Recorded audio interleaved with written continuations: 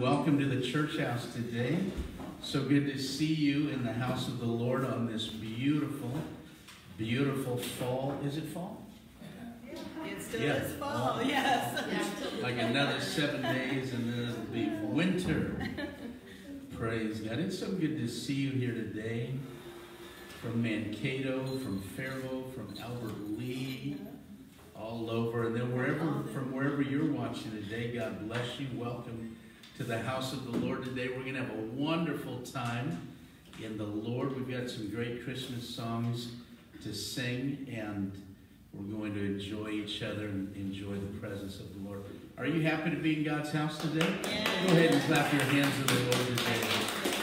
Amen. And we are welcoming those that are our guests, not us, but our guests that are at the Freeborn County Hotel. God bless you, all of our inmates in the Freeborn County Jail. We bless you today. We welcome you. You'll be watching this service next Saturday there at the Freeborn County Jail, but it's going to touch your heart.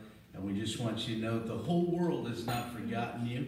We are remembering you here today, and we bless you today in the name of the Lord. Let's go ahead and stand to our feet today. Right on your tables are our words for our songs. Today, we're going to open with a word of prayer. Father God, we love you. We thank you for all of your goodness and all of your mercy. We thank you that this is the season of miracles. This is the time when the world looks to that baby in the manger and they are open to receive what Jesus Christ has to say to them. And we bless your people today all around the world, from wherever they're watching, wherever they're coming from today. We bless them today and we encourage them in the name of the Lord. Everybody say amen. Amen. Praise God. Clap your hands one more time to the Lord.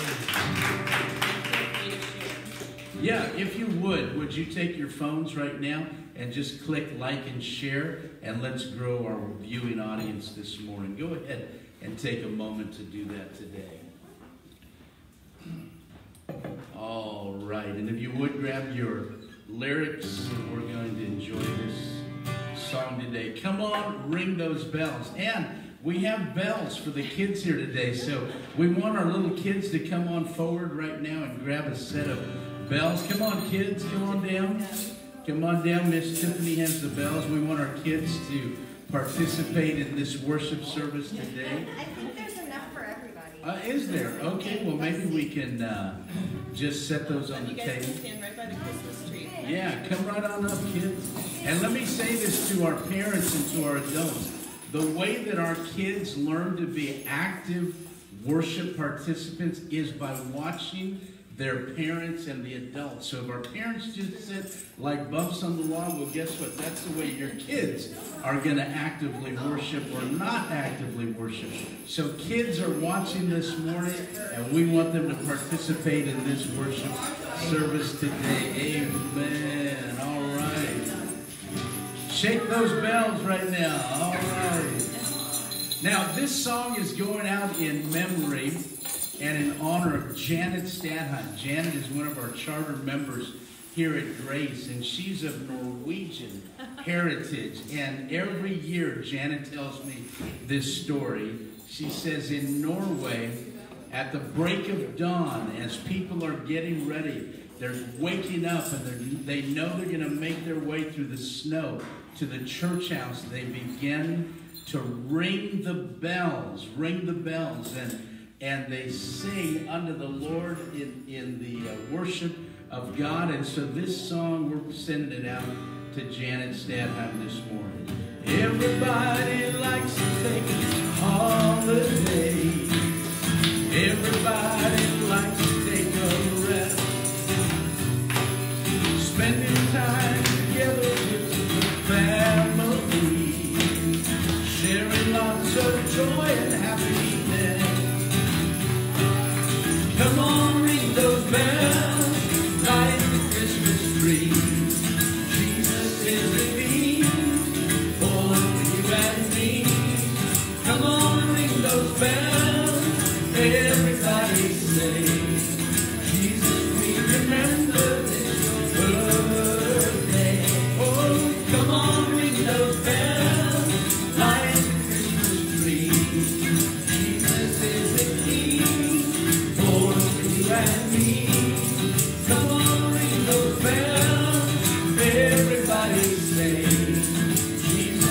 remember it's your birthday. Celebrations come because something good. Celebrations we love to recall.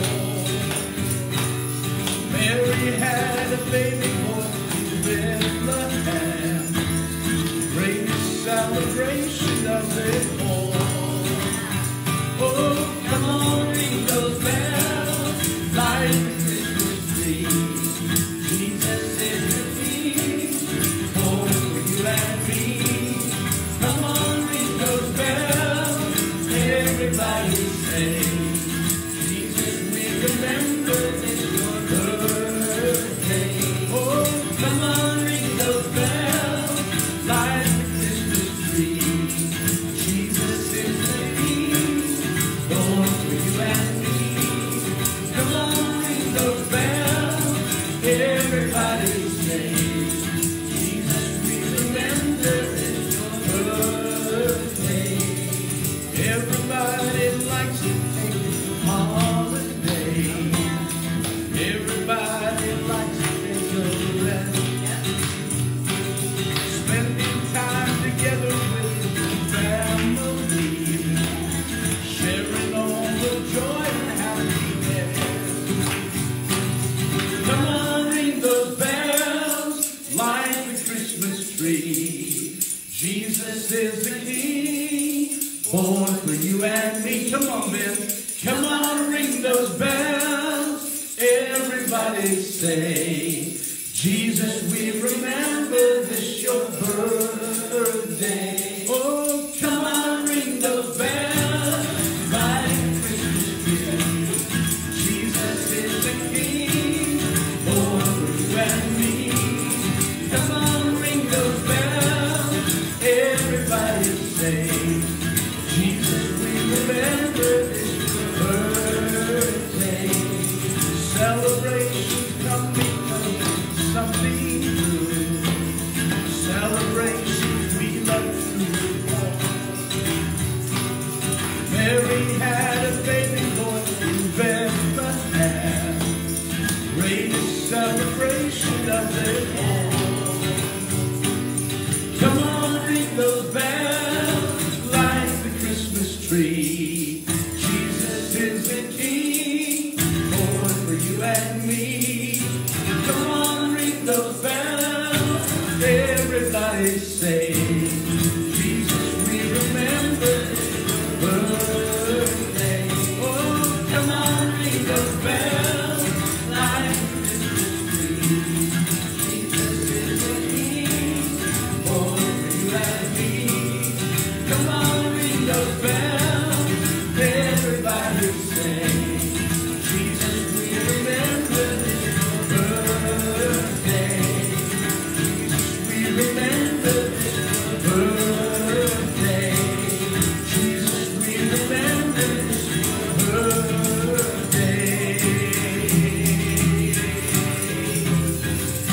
All right, amen. Aren't you happy to be in God's house this morning? Praise God. Come on, ring those bells one more time. Praise God. Well, we are delighted that you are here in the house of the Lord with us today. God bless you. Thank you, kids. Give our kids a round of applause this morning, will you? And next Sunday morning, we are going to host our beautiful Christmas service. And we are going to have Peggy's team, Leo's Legacy, leading in worship next Sunday morning. You can be seated. They're going to be leading us in our Christmas worship next Sunday morning. And we are going to have a very, very special presentation for our children. And we are going to come together around the Christ child next Sunday morning. We're going to have our nativity set right here so we can just zero right in on the true reason for the season. And that is gift giving and eggnog and presents and right? Is that right? No. Is that right, Ben? No. Is that right, Ben?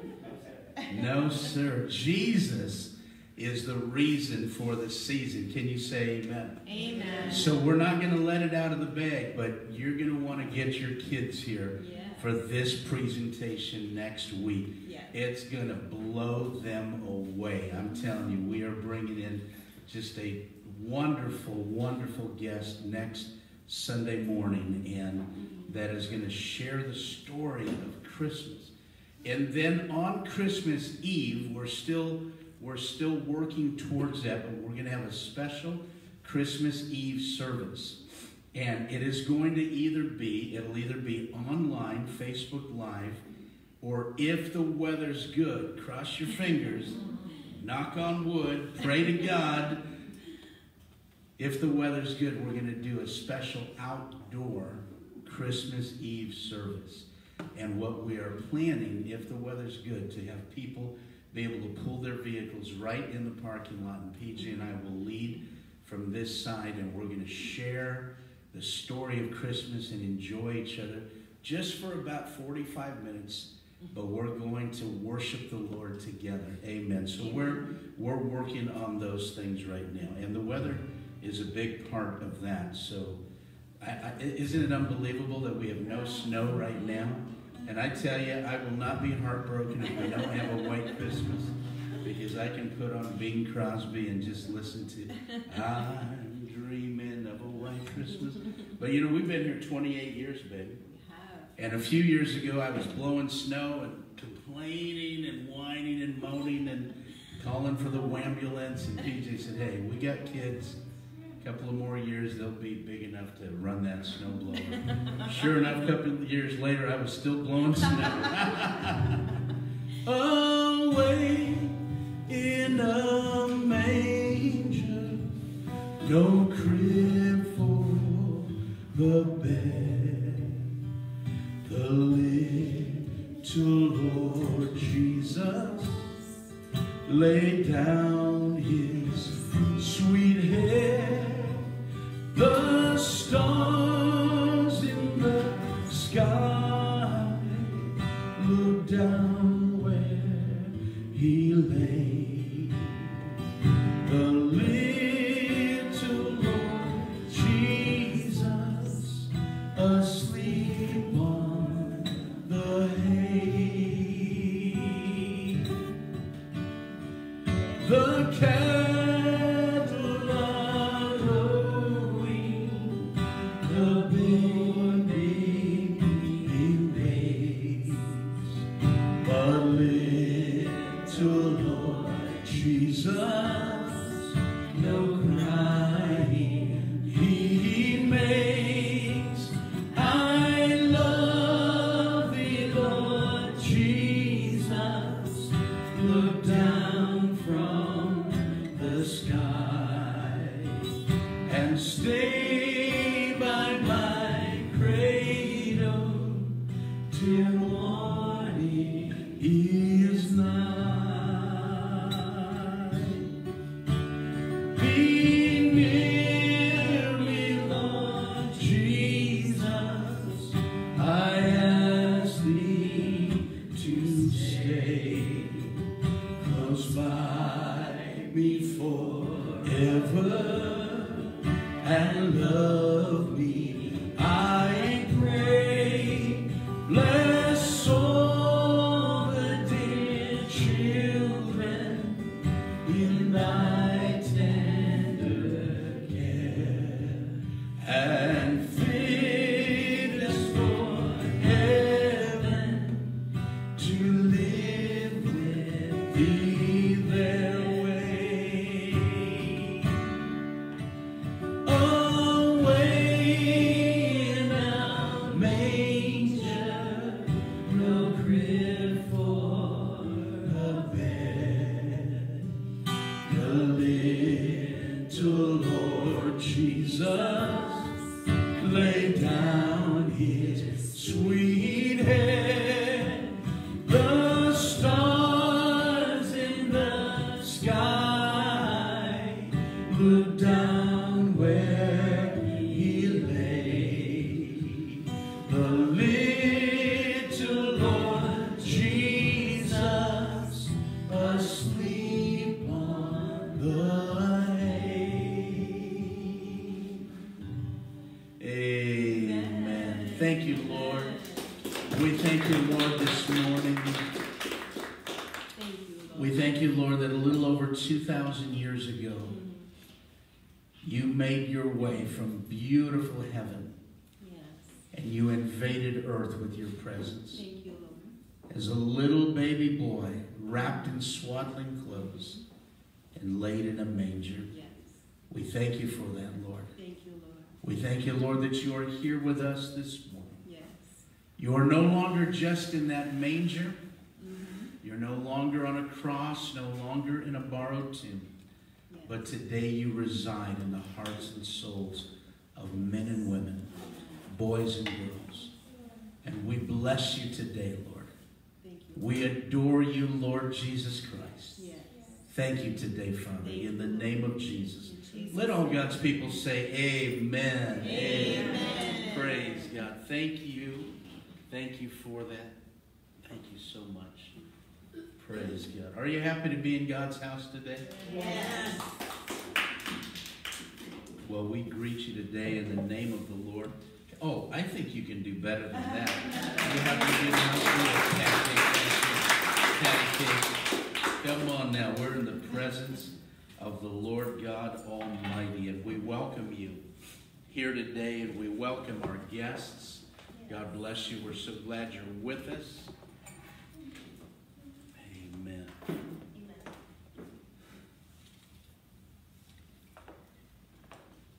To our guests that are joining us online, we welcome you today.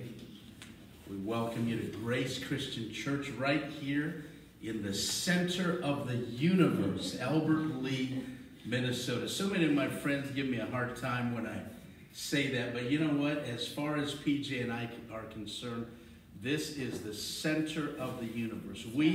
Every year, we get to travel to many different places around the world, visiting our missions and our churches and our pastors that we help lead and help mentor and help encourage. And I tell people, whenever I land on that airplane in Minneapolis, Minnesota, we come down I-35 and we start approaching those Albert Lea exits, my heart just gets filled with joy. And when we pull into that long, dark stretch as you come into Albert Lea, I just breathe a sigh of relief that we're home. We're home, Mama. Praise God.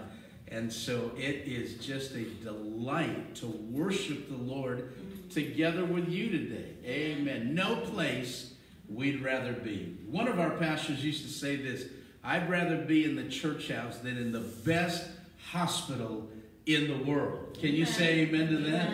And now, come on, don't make me come out there and wake you up. Don't make me come out there and wake you up. We're in the church house this morning, and there's a pandemic outside, and the virus is real, and people are dying from that, and people are recovering from that. Can you say amen? Amen. If you are alive and well and your lungs are functioning, you ought to give the Lord some praise this morning.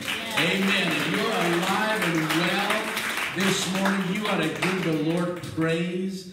Praise God. And Christmas is the season of miracles. It's when God just invades the earth with his presence. And I tell you, I've worked all week to come together here with you in the house of the Lord. The last thing I'm going to do is sit like a bump on a log. We are in the presence of God. And the last thing I'm going to let you do is sit there and just stare at me. I will come out there and break COVID protocol just to wake you up. Amen. Come on, clap your hands to the Lord this morning. Give God a shout of praise in the house. Give God a shout of praise in the house. Amen. You have not walked into a mainline dead church. You have walked into a place of miracles where God touches people's lives, where marriages are put back together, where families get on track, where the heavens open and people prosper and they promote and they are moved by the presence of God. That's where you're at this morning. Amen. Amen. Praise God. PJ, lead us in our worship and giving today. Will you, sweetheart? All right. So our next act of worship will be giving of the Lord's tithes and our offerings. So if you're here in the building with us, we have the tithe box in the back where you can deposit your tithe and offering. There are some envelopes there if you need. Or if you're here in person or online, you can also give online or with your device by texting to the number 77977. Yeah. Text connect _grace all in caps. So connect _grace all in caps to 77977. Or there's a push pay link in the heading of this video. Or there's PayPal, gcc@albertlee@gmail.com is the email there. Or if you like good old snail mail, P.O. Box 1, Albert Lee, Minnesota 56007. Amen. And we want to thank all of our faithful givers, all of our partners that faithfully pay their tithes to the Lord. That is something that we're commanded to do by Scripture. It's not a suggestion. It is a command for us to bring the first 10% of all of our living to the Lord. That's not just your wages. Those are part of your benefits, your bonuses, all those things, sweepstakes, bingo, lottery. Don't forget the Lord. Don't forget the Lord. Amen. And God keeps better records than PJ does. Let me tell you something. So I want to encourage you. Take your checkbook out. Take your online banking out and see where you're at, where your income is, and take that first 10% and give it to the Lord. Don't just throw the Lord a tip. Don't just throw the Lord a tip. The Lord's not your waiter. The Lord's not your server. The Lord's not your valet. God is God. Amen. Amen. And he says this to the tither. To the tithers, I will open the windows of heaven and pour you out blessings so much that you can't even contain it. You want me to tell you who doesn't have to worry during a pandemic? Tithers. You want me to tell you who doesn't have to worry if the economy goes into the tank? Tithers. Amen. Because they know they are giving in God's blessings upon them. We want you to be blessed. If you are part of our online church, you can go to connect _grace 777-77977. PayPal gcc@albertlee@gmail.com or good old snail mail P.O. Box 1. We chose 1 so that you wouldn't be confused. P.O. Box 1. Amen. Let's pray over the giving. Father, in the name of Jesus, we thank you that you give your people the power to get wealth. Yes. And we share that wealth with you, O God, in accordance to your word, and your people thereby are blessed beyond measure. Amen. Your people are cheerful givers. They have no reason to fear pandemic or peril or hurricane or torrential rain or anything like that, Lord, because they are covered by the almighty hand of God. We want your people to be blessed. In the name of Jesus. Amen. Amen. Amen. Well, if you would like to, please go ahead and make your way to the giving station in the back of the sanctuary today. Please observe social distancing. God bless you. We want you to be safe. We want you to be healthy. And parents, come with your children. Grandparents, come with your children. Don't just send your children to the tithe box. Bring your children. Teach them by your example. Amen. All this week, PJ, I've been praying for young people and children and family. I'm telling you right now, and I'm going to reach out to our intercessors online today. PJ and I worked very hard with our youth staff to build our youth group to 20 strong. 20 strong. That may not sound like a big number to you, but in today's world, to have 20 committed young people, that's a big deal. And during this pandemic, we have seen 16 of them disappear. 16 young people whose lives are being weighed in the balances in life. Jesus Christ is coming. The devil does not play fair. The devil is vicious. He's seeking to steal, kill, and destroy. PJ and I feel like our hearts have been broken, like broken bread, after pouring our lives into our youth group. I'm not complaining this morning. I'm calling the devil out, and I'm calling lazy parents out this morning. Did the preacher just say lazy parents? Yes, I am. I'm calling lazy parents. Oh, I wish I had a church full of jingle bells this morning. Because let me tell you something. The first line of defense for our children or our young people are the parents. Yes. Not the preachers, not the president, the parents. Right. You're the ones that decided to become parents. PJ and I planned our family. We decided to have children. Yeah. And when God gave us those children, we took a godly responsibility upon us to one day stand before God of whether or not we would raise our children in the nurture and the admonition of the Lord. Let me tell you something. The education of our children is not up to the schools. The education of our children is up to me, PJ, and you. Yes. Amen. Hear me now. Hear me now. A lot of parents say, oh, I wish they taught budgeting. I wish they taught manners. I wish they taught how to balance a checkbook, how to make out a, how to make an application, how to apply for. That's up to you. That's up to you as parents. And if you need some help, be smart enough to reach out and get some help. PJ has helped hundreds of people get into college. Right here, we got an expert right here. She helped me get through college. She helped our kids get through college. She helped herself get through college. And so the spiritual education, the spiritual responsibility is not up to me and PJ. It's up to you as parents. So 20 kids strong coming every Tuesday night. Every Tuesday night, PJ or myself or Aunt Tammy or Don and Kathy, we would make food for our kids. They'd come into the lounge. During the pandemic, 16 kids off the radar. I sent text messages for months. No response from the majority of them. Messages to their parents. No response. Let me tell you something. This is something that should be like a 3-alarm fire. Your kids, your children need to be brought by you to the church house. They should not get here 5-10 minutes after church starts, come in dragging, looking like they just rolled right out of bed. No, get them here to the house of the Lord. Get them early. Get here, do some sweeping, some checking around. Get them active in the house of the Lord. When the worship hits, raise your hands and teach your kids how to worship. When it's time to give, bring them and teach them how to give. Teach them how to say amen while the preacher's preaching, or oh me when the preacher's preaching.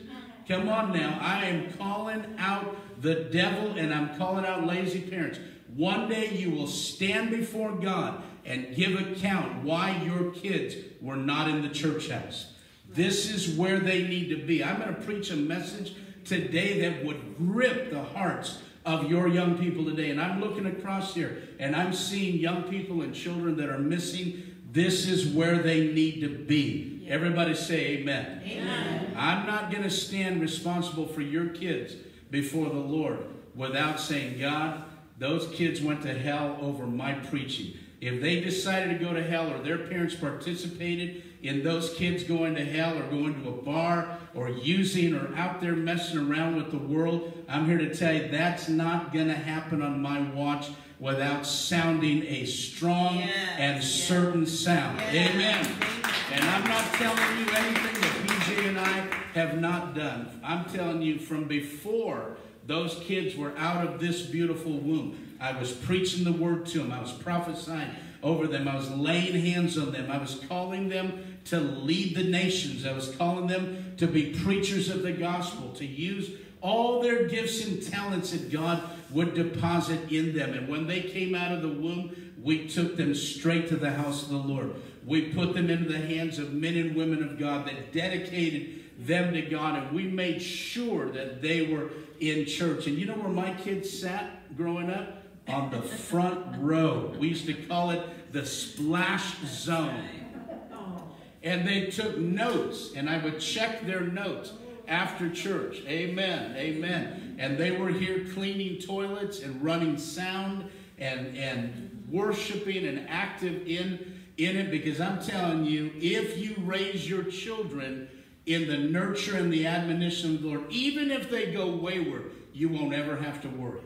Right. You won't have to worry. Did I do what was right? No, because you will know that you did what was right. Yes. Now, you walked into a church where there's a preacher that's going to tell you right where the rubber meets the road, because we love you. We love you and we love your children. So where should your kids be on Wednesday nights?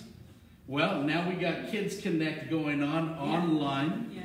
So from 5 to 5:30 or 5:30 to 6, whatever the time is, your kids should be logged on with PJ and Pastor G and Aunt Tammy and Whitney, sharing the Word of God. And then if you have teenagers that are still in junior high and high school, they should be online with Pastor G and PJ. That's where they need to be. I don't care if you got to grab them by the nape of the neck and say, this is where you're going to be, because I'm going to stand before God one day to give account for you. Somebody say amen. Amen. Amen. So I've been praying for you all week.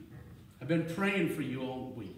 Now, this doesn't make me anything special, but the other night I spent the entire night in prayer, praying for parents and praying for their children and praying for young people, crying out before the Lord, shedding tears before the Lord, calling out these 16 young people's names before the Lord and their parents' names before the Lord, and the 4 that remain faithful. I'm going to tell you who they are so you don't have to worry. Ben Cheeseman is 1. Abigail Cheeseman is 2. I don't see Jason or Michaela here this morning. They should be here. But Jason is 3. And Michaela is 4. And just like I'm calling out lazy parents today, I'm going to honor James and Angie for making a commitment to get their kids to the house of the Lord. Whether they like it or not, they are here. God bless you, James and Angie. Amen. There is no perfect set of parents on the earth. No. That's no excuse for not doing everything you can. And let me just say this. Even if you drag your child in here and they got cornbread in their eyes and they're ticked off and they're half asleep, I don't care. I don't care if your child comes in here and lays on the floor. I don't care if they bring their sleeping bag and pillow. If you will just get them within earshot of the Word of God, God has a chance at reaching your kids. Yeah. Amen, amen, amen, amen. I mean, just think, I'm not even in my sermon yet. This is free. I'm going to charge you for the sermon. Just think about those 4 buddies that had their paralyzed friend. The Lord revealed this to me last week in prayer. Their buddy couldn't get to Jesus on their own. He was paralyzed. And when they brought him on his bed, they couldn't get even close to the door because so many people were packed there to see Jesus. They went up on the roof. They tore the shingles off the roof, and they let their friend down in front of Jesus because they knew that if they could get him to Jesus, Jesus would have a word for their friend. And when they let him down in front of Jesus, the first thing Jesus said to that dude was, hey, buddy, I've forgiven your sins. I have forgiven your sins. Second thing he said to him, by the way, take up your bed and walk. So they got a word to Jesus, not because of that guy. The Bible says very specifically, when Jesus saw their faith, he said to the man, your sins are forgiven. Take up your bed and walk. So if you're a parent and you're fighting with your kids and they're being foolish, they're saying, I don't want to go to church, I don't believe in that, who cares?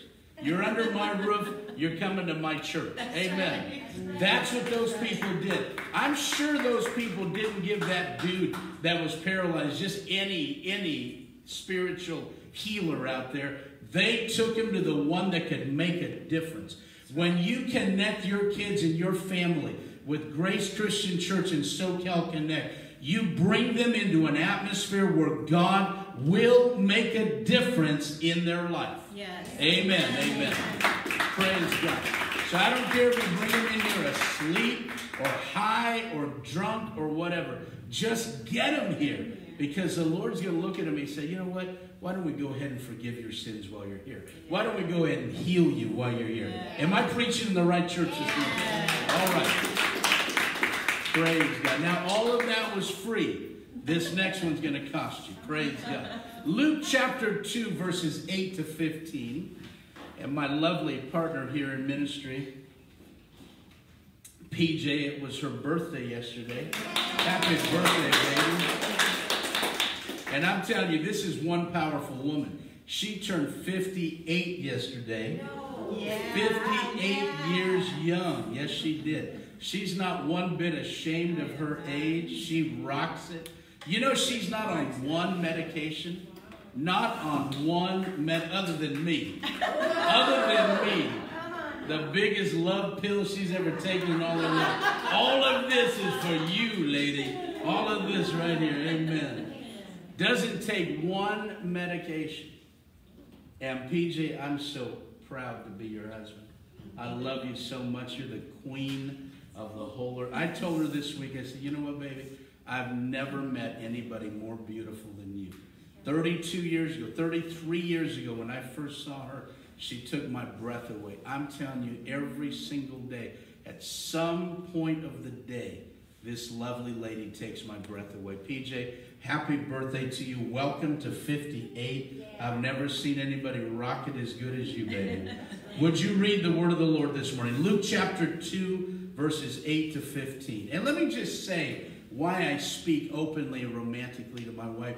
Because men need to learn how to do this. Men need to learn how to speak to their wives as if they are the queen of the whole earth. This business of I told her I loved her 40 years ago. So, you know what? Phooey on that. Don't make me come out there and grab you by the collar. Tell that woman you love her, learn her love language, speak it to her. And women, this lady right here takes care of me, and you need to follow her example. Somebody say amen. Amen. My God, you're getting a general conference of buffet. And likewise, women, to your husbands, treat them with respect. Speak it now, baby. Speak with respect and love and honor. Amen? Amen. All right. Luke 2, 8 through 15. And there were shepherds living out in the fields nearby, keeping watch over their flocks at night. An angel of the Lord appeared to them, and the glory of the Lord shone around them, and they were terrified. Terrified. But the angel said to them, do not be afraid. I bring you good news that will cause great joy for all the people. Today in the town of David, a Savior has been born to you. He is the Messiah. He is the Messiah. The Lord. This will be a sign to you. You will find a baby wrapped in cloths and lying in a manger. Suddenly, a great company of the heavenly host appeared with the angel, praising God and saying, glory to God in the highest heaven, and on earth peace to those on whom his favor rests. Amen, amen, amen. When the angels had left them and gone into heaven, the shepherds said to one another, let's go to Bethlehem and see this thing that has happened, which the Lord has told us about. Father, your word is blessed. Bless me today that I can bless your people. Yes. To the glory of God the Father, in Jesus' name. Amen. Amen. We have been speaking on this series about God is with us. We are not alone. We are not helpless. And we are quickly approaching the day in which we totally focus in on this beautiful, bouncing baby boy, Yeshua, Jesus, the one who saves his people from their sin. And today I want to declare to you a question. I want to ask each and every one of you a question. I want to pull you into this Christmas story this morning in this season of miracles and ask you this question. Will you hear when God calls. Will you hear when God calls? Tell them I want double pepperoni. 501 West College Street. Amen. Mushrooms, green peppers, jalapenos, and sauerkraut. Amen. Will you hear when God calls? Just like somebody called right there, we all heard it. We all heard it. And again, we all hear it. Will you hear when God calls? The scriptures that PJ read to us today were the fulfillment of hundreds and hundreds of years of prophecy that God, speaking to prophets of old, that there was coming a child that would change everything. Isaiah declared, unto us a child is born, unto us a son is given, and the government shall rest upon his shoulders. And his name shall be called Wonderful, Counselor, the Mighty God, the Everlasting Father, the Prince of Peace. God, through his Holy Spirit, would move upon people and they would prophesy that Jesus was coming. They would write on old parchments and they would send it to different areas around the world, and they would declare, there's coming a child and he's going to make all the difference in the world. How many parents can attest this morning that your children have made all the difference in the world in your life? Amen. Amen. Amen. Amen. And that child, Jesus Christ, that would be born had been prophesied. And on this night, the angels appeared to lowly shepherds, working people, blue-collar workers. Right. The angels of the Lord left that beautiful place, that new Jerusalem, and they came down to the earth, and they appeared to those shepherds. And the Bible says the shepherds were terrified. They were terrified.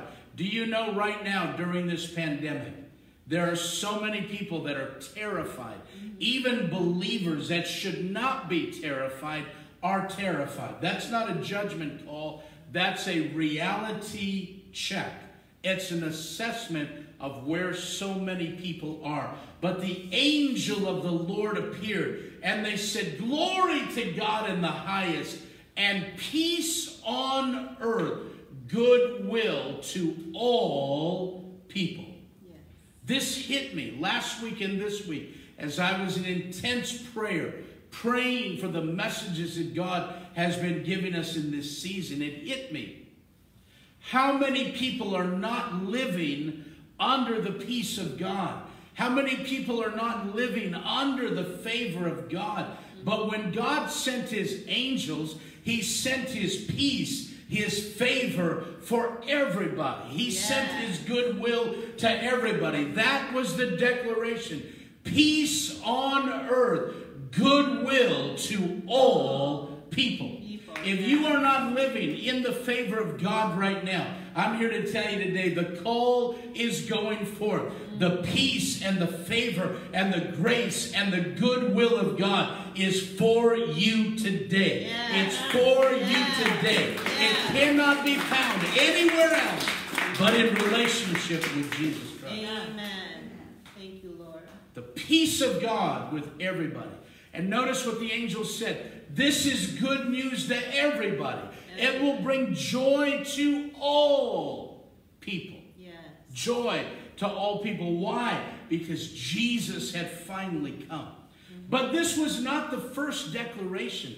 This declaration was a general blanket call to everybody, to the shepherds and to everyone. But then there was a previous call to a man named Joseph. The angel Gabriel came to Joseph in a dream, and he said, Joseph, don't be afraid.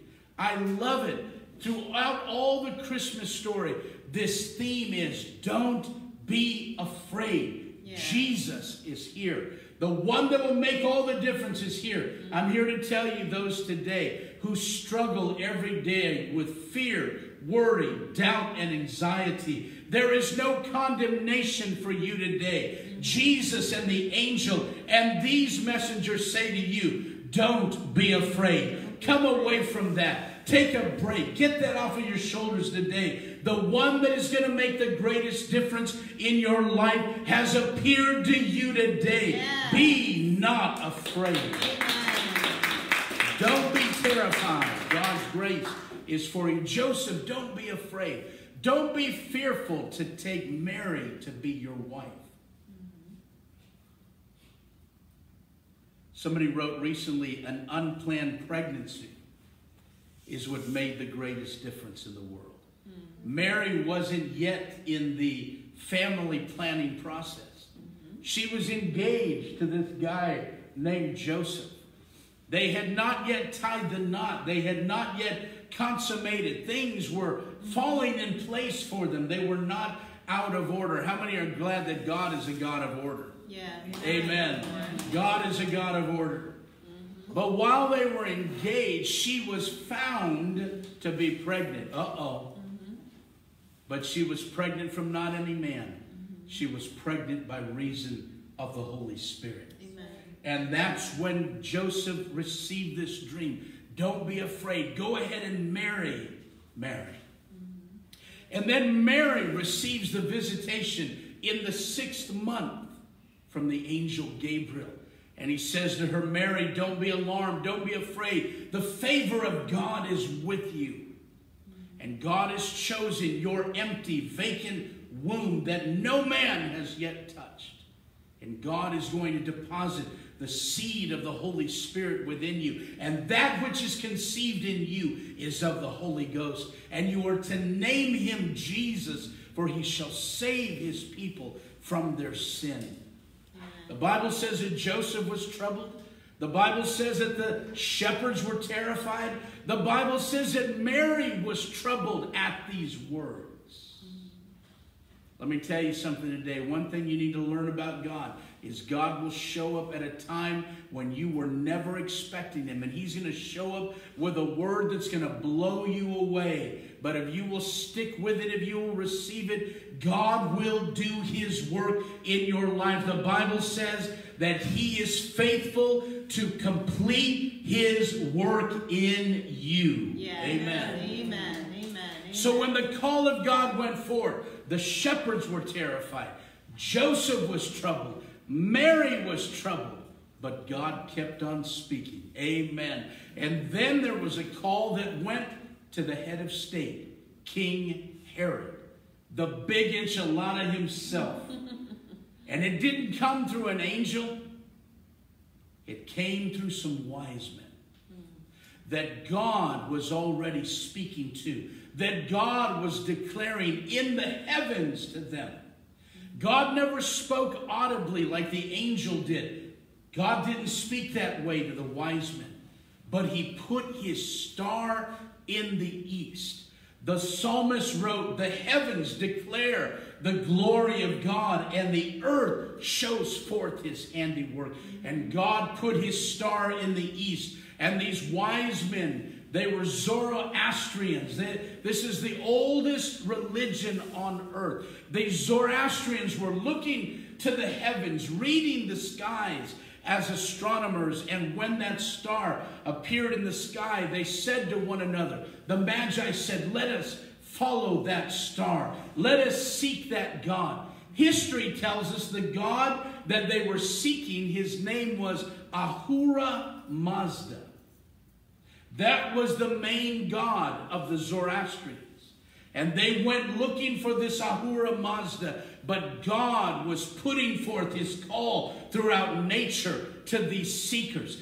They didn't know who they were seeking for, but God knew that there was something missing in their life, so he put forth his call in the heavens. I want you to know, there are going to be people that are reached through preaching, and there are going to be some that will never darken the door of a sanctuary, but God will speak to them through nature, and they will realize that what they were seeking for is found not in anybody else, but in Jesus Christ the Lord. Amen. Amen. Amen.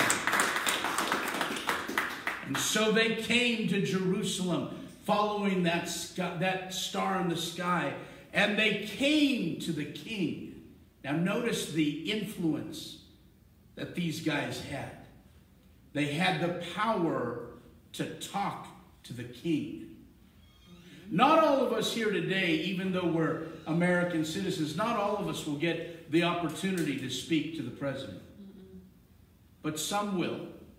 Some will have great influence. Some will have more money. Some will have more political collateral. And so they will get an audience with the president. These wise men, these magi, had some clout behind their name. And they were able to go and get an audience with the king. And when they stood before the king, they said, "O king, there's a king born in this region.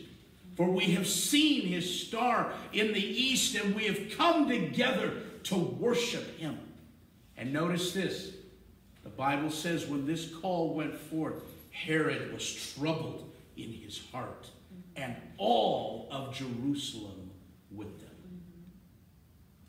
Herod became furious, and he calls his scribes, and he says, "I've not heard of this king. Who is this king?" And they brought to him the ancient scrolls of the prophets. And they began to read to him that, "O Bethlehem, though you are the smallest among the tribes, and though you are the smallest among the region, out of you will come this treasure, the Messiah." And Herod is troubled. The shepherds were troubled. Mary was troubled. Joseph was troubled. The wise men, they saw the star and they rejoiced. Herod was troubled, and all of Jerusalem with him. Some of these were open to receive the call of God. When the shepherds saw it, they were first terrified. But as the angel spoke peace to them, as the angel spoke favor to them, one of the leaders among the shepherds says, "Let us go to Bethlehem, and let us find this child wrapped in swaddling clothes and laying in a manger." They moved with action once they heard. They moved past terrified and fear, and they moved to action. Joseph, he was first troubled, and then he moved with action when he received the call. Mary was troubled, and then at the end she says, "Oh, my soul magnifies the Lord, and may everything that he has in his heart be done through me." Amen. She was moved to action. The angel said, "Go visit Elizabeth," and she was moved to action. The wise men were moved to action when they saw the call of God. Herod was not. He was moved with terror and anger and pride and frustration. He also moved to action, but he sent out an edict through his runners and through his heralders, and he said, "I'm going to kill every baby 1 year old and younger." I'm here to declare to you today that when the call of God goes forth, there will be people that are terrified by the call. There will be people that will be worried by the call of God. But they will move past those things, and they will receive the peace and the grace and the favor of God, and it will move them to action to pursue God. Can you say amen? Amen. Amen. And then there will be those who will close themselves off when they hear the call of God. They will shut their ears. They will look in every direction. They too will move in action, but not towards God, but away from God. The question for each of us today is, will you hear when God calls? Joseph received. Mary received. The wise men followed, and they went seeking. The shepherds rejoiced and responded. Herod did not. Turn to your neighbor if you have somebody sitting next to you and say, "Herod did not." Herod was troubled, and all of Jerusalem with him. Now let me tell you a story. Last Wednesday, the first Wednesday of December, I was driving in my car. Now if you've ever ridden in the car with me, you know that on the coldest days I roll down all my windows and open up my moonroof. And I turn my heat on to 80 and my fan on high. And I just enjoy that heat blowing on me. My seat heaters don't work anymore. But I'd put those babies on. Thank God for PJ's new vehicle. The steering wheel's heated, the seat is heated, it massages you. Yeah. But I open up my moonroof, I roll down all the windows, and I turn my heat on, and I turn my music up. And I throw my arm out the window, and I enjoy it like I'm in Southern California. And I was driving up Main Street the other day, beautiful day, probably 40 degrees. All the windows open, music pumping, heater on. And all of a sudden, what happens on the first Wednesday of every month in Freeborn County? What happens? The sirens go off. And the sirens were sounding. I started here at the church, they were going off. I made it to Total Glass, they were going off. I made it to Broadway and Main, and they were going off. I came down the hill, headed towards Garfield, and they were still going. They were going. I said, oh my God, I shut my sunroof, and then I shut the back windows, then I shut the shotgun window, and they kept going, and they kept going and going. I was like, who put the Energizer Bunny in the Freeborn County siren system? They would not stop. They would not stop. And then when I rolled up my last window, I felt the Holy Spirit speak to me and say, G, I'm trying to speak to your heart. I'm trying to arrest your heart right now through this man-made alarm system, because I want you to speak to your churches. I want you to speak to the nations of the world. I want you to let them know that just like those sirens, I am calling. I am putting forth my call in this city, in this county, in this state, in this region, in this nation, and all around the world. I am putting forth my call, and I'm letting it go longer and louder and stronger, because I'm reaching for the hearts and souls of men and women in this season. And it's annoying, and it's long, and it's not different tones, it's the same tone. Same message. And you can hear it going and going and going, and just like you said, oh my God, this is getting annoying, and you shut the first window, and the next two, and the next one, and the next one, but still my call was getting through to you, because gee, I'm dealing with your heart today so that you can receive the message, so that you can declare it on this international platform, that in this hour God is putting forth his call. Will you hear when God calls? Will you hear when God calls? I guarantee you right now in this house, there are people that are listening. There are people that are receiving. There are people that are already on the roast. They're already on what they're going to take out to go home and eat. They're already on tomorrow's problems. They're already on next week's worries. They're already on what they got to deal with when they get home. Will you hear when God calls? Yes. And then I remembered a conversation that I had as a city councilor. I served 3 terms on the Alberley City Council. And we were receiving calls from various parts of the city, the people that their siren was not working in their subdivision. And they would call the county, and they would call our chief, our fire chief, and our chief of police. And then there were some that were talking about it on Party Line, and they were coming to the council. They were saying, we couldn't hear it. We couldn't hear the sirens. People said the sirens were going off and we couldn't hear them. And then I remember having a conversation with our former fire chief, Paul Steeler. Paul's a good man.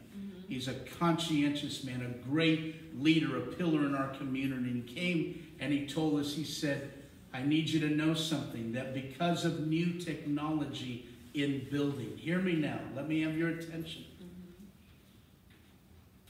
Because of the new technology in building, the new houses that are being built, their roofs and their attics are so well insulated. Their windows are so high tech. They have insulation factors, high RH factors. The walls are thicker with more a powerful insulation. Even the floors, they have in-floor heating, etc. Like this garage is well insulated, finished. And these homes, these new homes, are so well insulated that they cannot hear the sirens when they're sounding. It has nothing to do with the siren. It has nothing to do with the call. It has nothing to do with the messenger. It has everything to do with how guarded these new homes are. You see, our home is, I don't know, 30, 40 years old.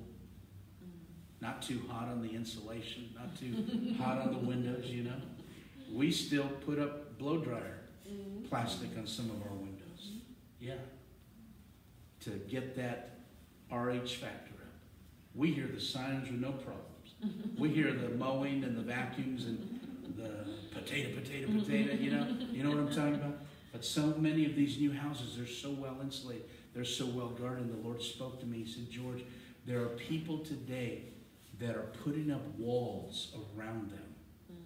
And they're protecting themselves. They're guarding themselves so well that it's more difficult to hear when I fall. Are you hearing me this morning?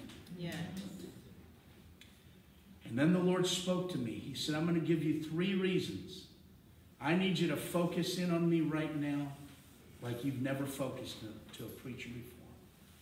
3 reasons why people could miss the call of God when it goes forth. You see, we all put up walls. We all put up walls around us. The book of Proverbs says this, that a person with an offended spirit is harder to be won than the walls of a great castle. A brother offended is harder to be won than seizing the walls of a city. 3 reasons the Lord gave me, not all of them, but 3 reasons why you might be too insulated to hear the call of God. Number 1, pride. Pride. You see, the angels came to the lowly shepherds. They didn't appear to the king in his palace. They came to lowly shepherds. But when the wise men came to the king responded with pride.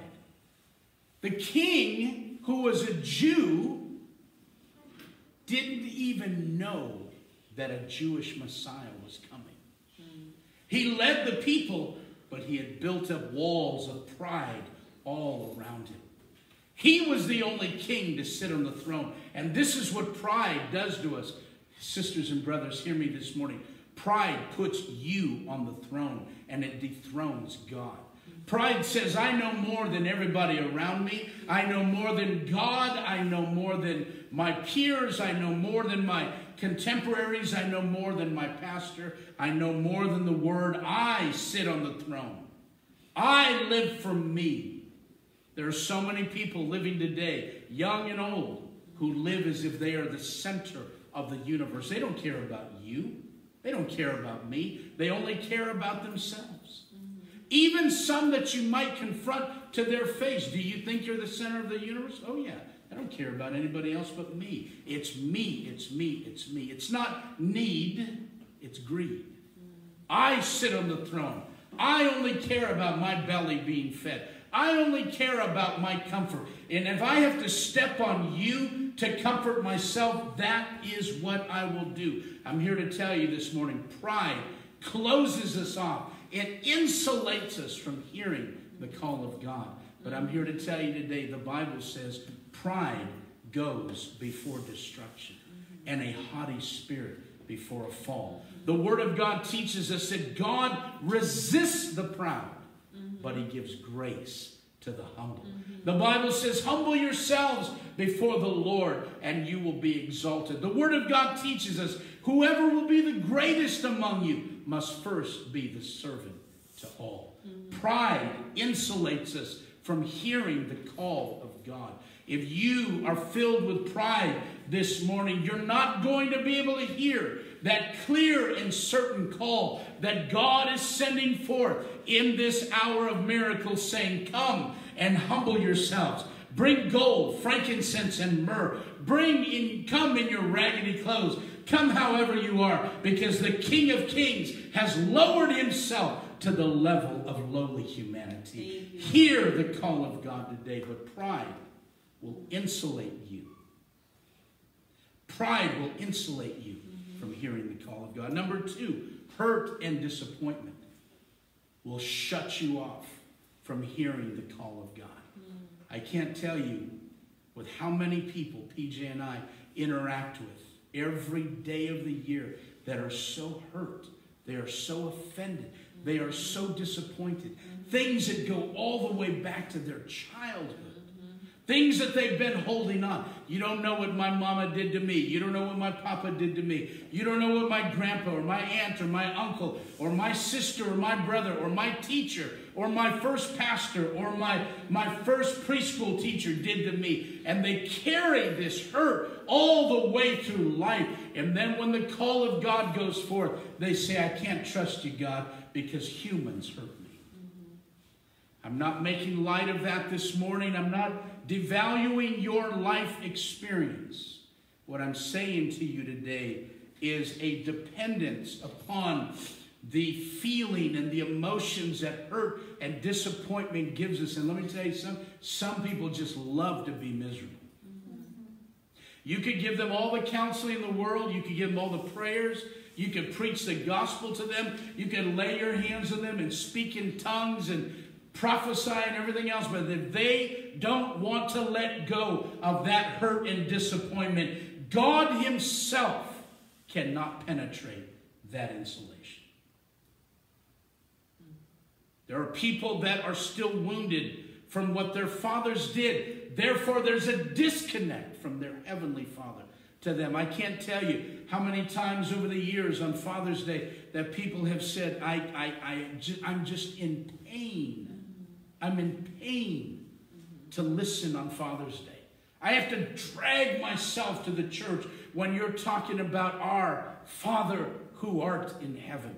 When you, G, talk about your dad and how great your relationship, that hurts me. It pains me. And I'm here to tell you today that the enemy will continue to take advantage of you until you bring that, like it was gold, frankincense, and myrrh, and lay it at the manger and say, Jesus, I need to be healed from you. I want to hear the call of God when it is spoken in my life. And you know what? I had a good dad. He was a good man. But there were some things that were broken in my own dad. There were some dysfunctions in my own dad, in things that he did, in things that he said, in ways that he belittled me in anger at times, that it hurt my relationship with God, and it took time to get past those things. And I've laid before the Lord and said, God, I'm hurt here, and I have trouble trusting in you. And I'm telling you every time, never once has God bent down with destructive words or with harmful words or with depressing or condemning words, but those always are, come to me, all ye that are heavy laden and burdened, and I will give you rest. Yeah.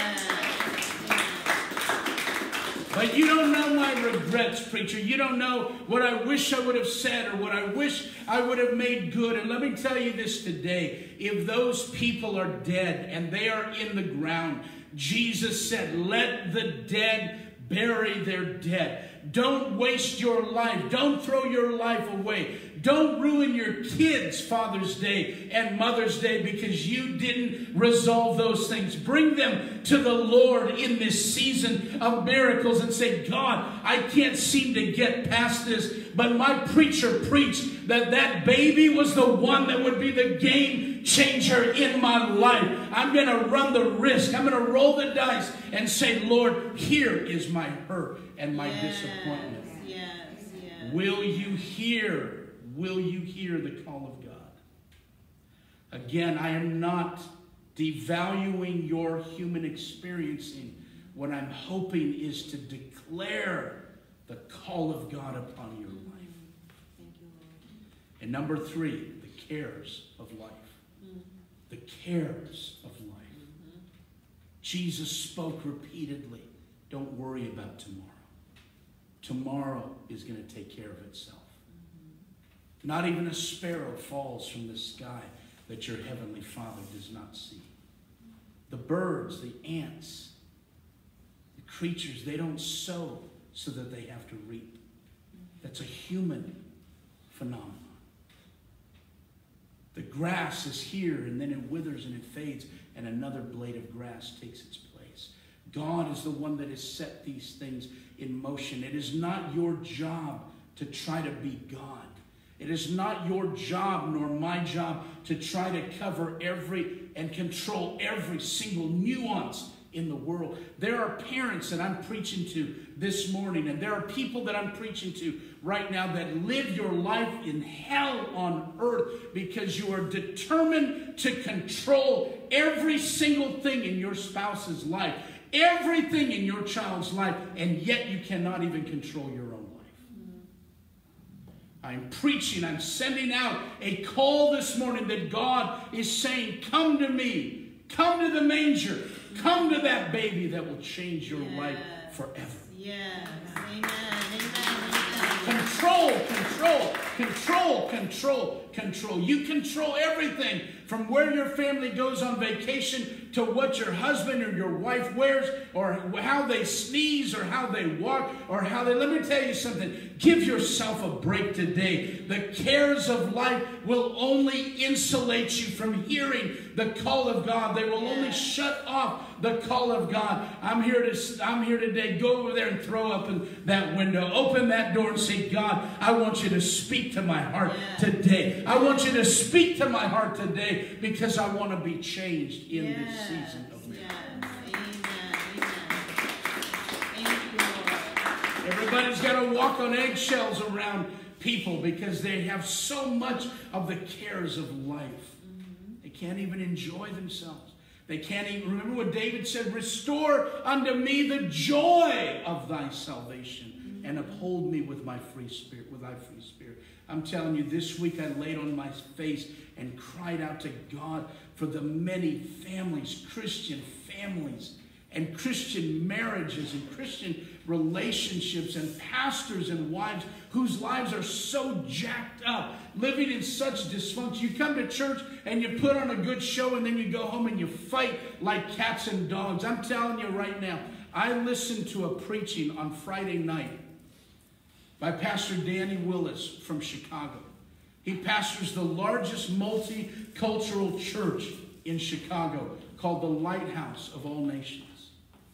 And he was sharing some troubling statistics about ministries right now and ministers from the Barna and the Fuller Institutes. He said pastoral resignations are up 200% during the pandemic. And let me just look into this camera and look around this building today and say, you think you've got problems? Preachers like us are resigning 200%. It's risen in the pandemic.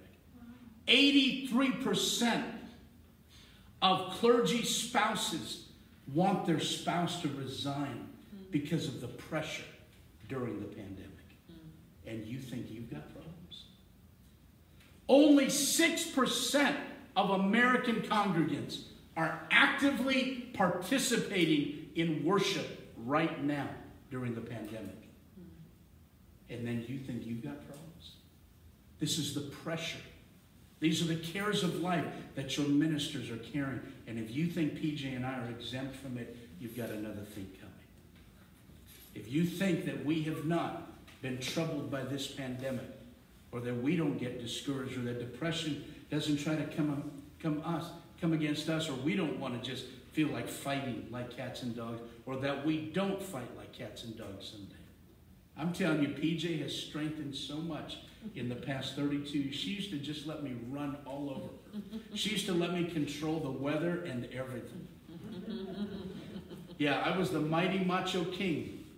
I was the lion king when PJ married me. Full of machismo and pride and stupidity. If I got up and said it was 70 degrees, that's what I expected her to believe. And today, she is a rod of iron in our home. She is a pillar for God in our home. There are times that I'll start getting out of whack, and she'll put that little hand up. And her little pinkies are so short. If you've never seen her, she got tiny little pinkies. She'll put up her little hand like this. Put up her little hand like this. She said, "You stop it right there, mister. You knock it off. You calm down." And every time I think, why is it okay for you to tell me to calm down? But I can't tell you to calm down. Settle down. Puts up that little hand. You knock it off right now. I'm going to make you practice what you preach. And I'm telling you, my spirit goes into check. And King George comes off the throne. And I realize that's the call of God in my life. You see, that should be the health of our marriages. That should be the health of our families. When the enemy starts moving, and we could easily just blame it on the devil. Oh, this is the devil. This is my DNA. This is my experiences. You see, the cares of life shut us off from hearing the call of God. What God wants us to do today. What does God want us to do today? He wants us to humble ourselves. Some of you spouses need to go home and get on your knees and apologize for the way that you've spoken and treated each other. Some of you parents need to go home and get on your knees and speak to your children and say, "I'm sorry for the words that I spoke. I'm repenting before God right now. I'm sorry for the way that I treated you differently, and this is what I did, and my preferences were here, and that and that." You need to go home today. Some of you children need to go home and get on your knees before your parents and before God and say, "I'm making this right today. I'm going to humble myself so that I can hear the call of God. I'm going to let go of that hurt and pride into the presence of God. God's favor is upon me. He's come to set me free, and I'm going to lay these cares of life aside." So church people need to go to their leaders and apologize. Dr. Dan Willis said for 10 months now, the pulpit has been caring for the pew, and the pew has not cared for the pulpit. Some of you need to send a message. Say, "I'm sorry for just checking out for all these months." Some of you parents need to get on the phone with your leaders and with your youth leaders and your staff and say, "You know what? I'm sorry for being a lazy, non-caring parent. I'm sorry for just me carrying the cares of life. I'm telling you right now, God is sending forth the tornado siren right now." Are you going to close your windows? Are you going to put your noise-canceling headphones on and turn the music up?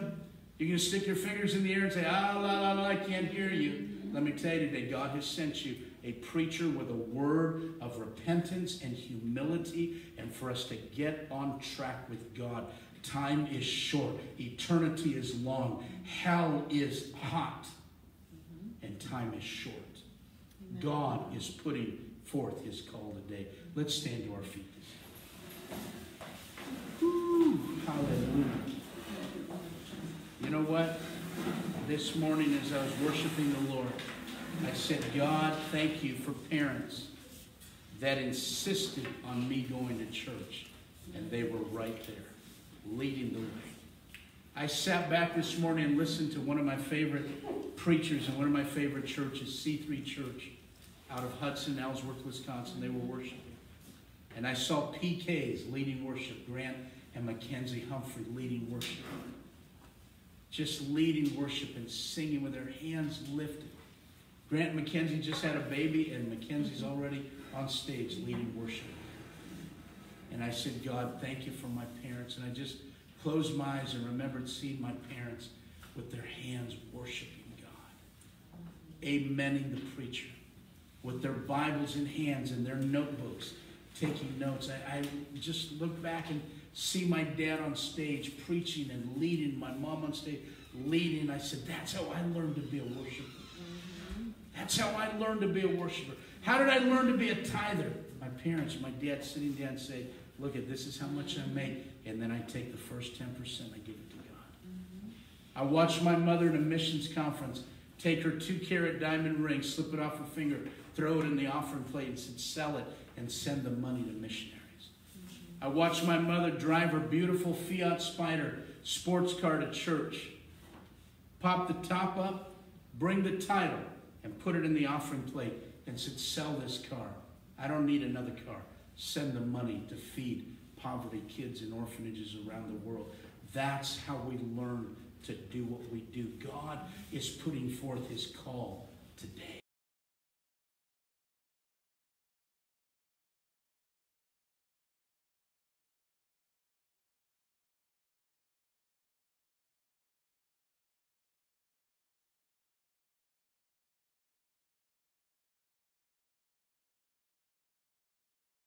Ourselves too much from hearing the call of God. Lord, may this message come through with conviction and with power. May the Holy Spirit prick us in our hearts. May it not take some tragedy before we fall on our face before God. May it not take some great loss in our life before we build a family altar. Before we cry out to God. Your word says it is the goodness of God that draws people to repentance. Lord, in this hour of miracles, in this hour of power right now, Lord, you're reaching for your people. Bless them and keep them and watch over them today. Cause your faith, please, nobody moving. We're right now in a very spiritual part of this service. As we bless your people right now, Father, may their hearts be arrested by the move of God right now.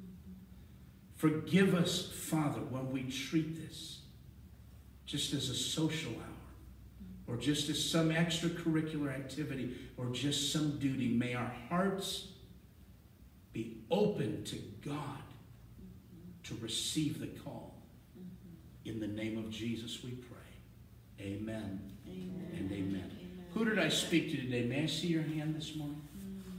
Is there anybody that wants special prayer this morning? I want to pray for you. I feel God moving and touching somebody's heart. Do you want prayer? Just step forward right here. I won't touch you. We'll keep our distance. If you want prayer this morning, I want you to come. I want you to come. God bless you. God bless you as you come. That's good. God bless you as you come. God bless you as you come. Can you pray some music? God bless you as you come. Father, in the name of Jesus Christ of Nazareth, I thank you for your people that have come forward today, that have been brave enough to say, I felt the Lord hook me in my heart. God, may you bless them, may you keep them, may you watch over them. If their hearts have been pricked today, Lord, may you bring your oil of joy and gladness and pour it on their wounds today. May they receive the grace and the favor and the word of God. And may they move with action, O Lord, towards God and not away from God. In the name of Jesus we pray. Amen and amen. God bless you. May you go in peace. Now will you lift your hand for the blessing today? Now may the Lord bless you. May the Lord keep you. May the Lord cause his face to shine upon you and be gracious to you. May he grant you his peace. In Jesus' name. Amen. God bless you. It was so good to have you with us today. Would you clap your hands unto the Lord today? God bless you. Go in peace. The Lord be with you. The Lord be with you. Amen.